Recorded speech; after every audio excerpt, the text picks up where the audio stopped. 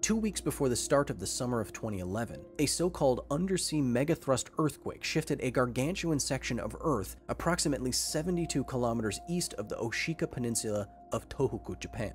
Released was a total energy equivalent to burning the entire Earth's fossil fuel reserves all at once.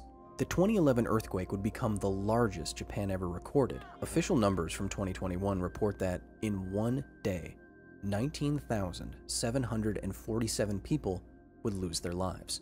The 2011 earthquake and tsunami, therefore, was something like a chance asteroid strike, far from prepared for.